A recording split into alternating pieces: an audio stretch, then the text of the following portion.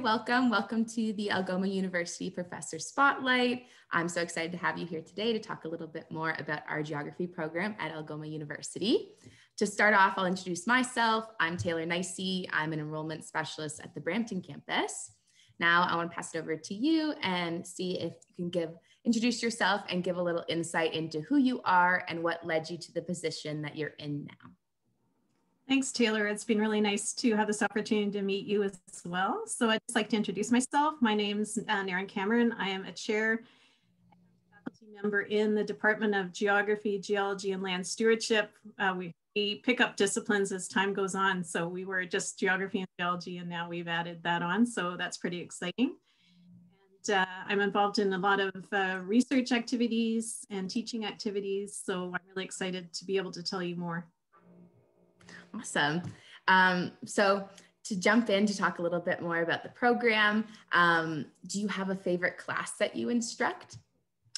Well, actually, I did think about that, and it's very hard. And what I'd like to say is that being a small university, faculty do teach quite a few courses, but that's also exciting because I find that some material from one course kind of motivates material for other courses.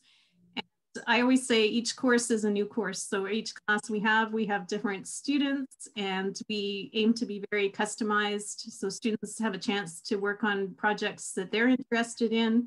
So I find within each class, there's a great scope that students can really individualize and customize their own education with our guidance. So for me, every course is my favorite course.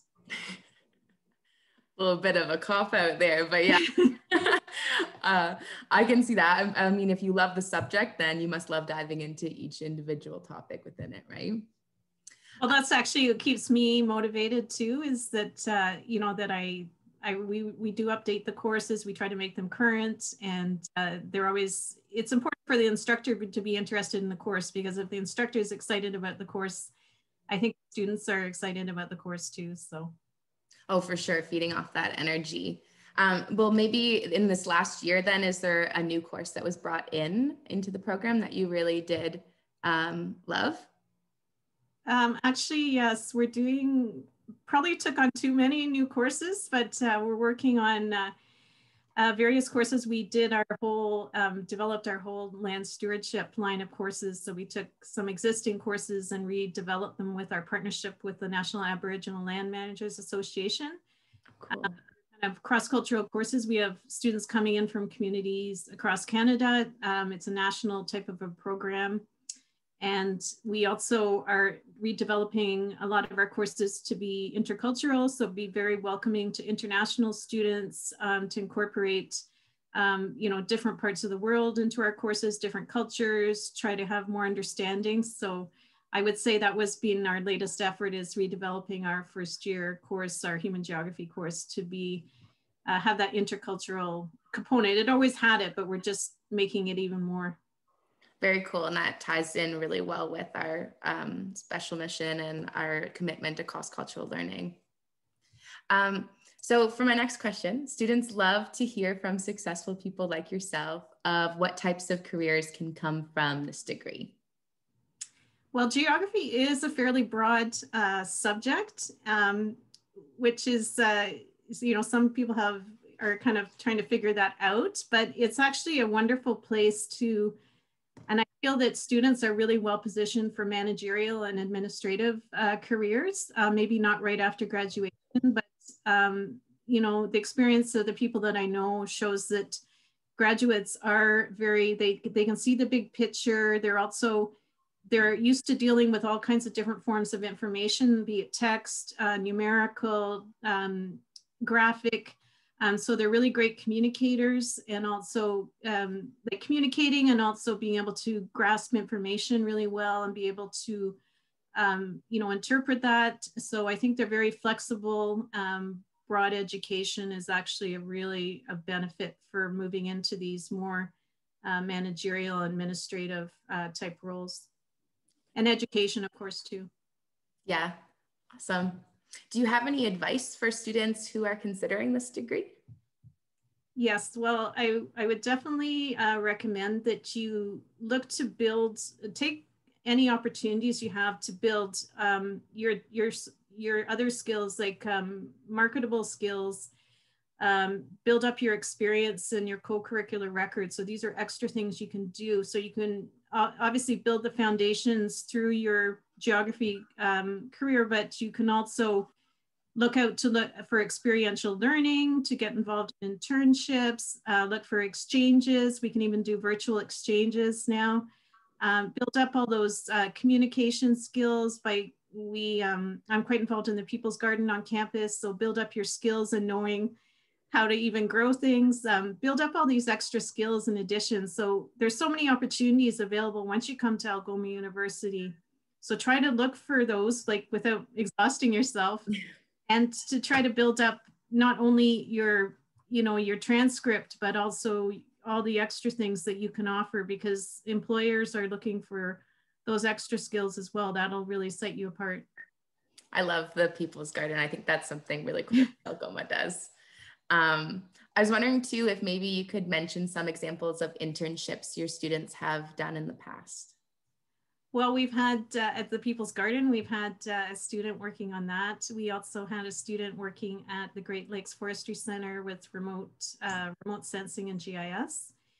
And we're developing a partnership with Clean North. We are going to offer, we applied for some work integrated learning in partnership with the student union, looking at housing, for example.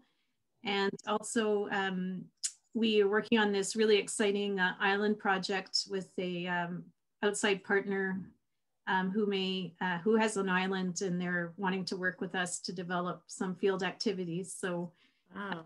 Two students in our program are going to be kind of doing independent courses this summer. And they're going to be hopefully kayaking over to the island and doing some exploration. So that's really cool. Any prospective students are out there, like, there's excitement and adventure involved. Oh, for sure. That's really cool. So moving on to talk a little bit about your experience with Algoma University in general, I want to know why you love instructing at Algoma specifically. Is it small class sizes, opportunity, community? I'm sure there's lots of reasons. Yes, there are a lot of reasons. I guess the one really probably defining one is for me at least, is the special mission. I feel that's like something that's really near and dear to my heart, and it kind of guides a lot of my actions on a personal level at the university, but luckily it like meshes with where the institution's going as well. So developing the cross-cultural learning, I find that really exciting. The intercultural learning, with the international as well. Also just activities happening at the site. Like, as I mentioned, I'm very involved in the People's Garden. I'm also part of research project now that's a funded research project called the Lake Superior Living Labs Network. So we work with researchers at Lakehead University and researchers in the States. And we're working on a project along the watershed in Lake Superior. So it just, the place, like the fact that we're kind of in the center of the Great Lakes, our place, we have a huge responsibility being where we are, as it has been for long periods of time at, we call it Bawating. So the place, our special mission, that's, and then all the things that fall from that as well, like our small class sizes, like it's all, I think, a great experience, and it's been wonderful. Like it's a huge journey, just all the things that have happened. Yeah, seriously, what a great place to study geography living up in the States. Like the list of opportunities and projects that you have going on wouldn't be available if you were in more of a rural area or urban area. Yes, and I find like the downs, I guess, like there's challenges with the pandemic, but one opportunity is, it seems like we have more like opportunities like to participate in a lot of things based on what they're being offered, virtually, right? So I feel like it's almost, expanded our horizons in a sense, like, obviously not the best thing to happen, but there have been some positives as a result. Yeah, that's good to hear. So for my last question, I wanted to ask, how do you bring the thunder, AKA what makes this program at Algoma U so special? I know you've mentioned a lot so far, but I always like to end on how do you bring the thunder? Well, I just have to come back to the special mission. You know, it's been an evolving effort with our cross-cultural bringing that in. Our program, I think I mentioned that we've developed with the National Aboriginal Land Managers Association. So we bring students in from different communities specifically for those courses in partnership.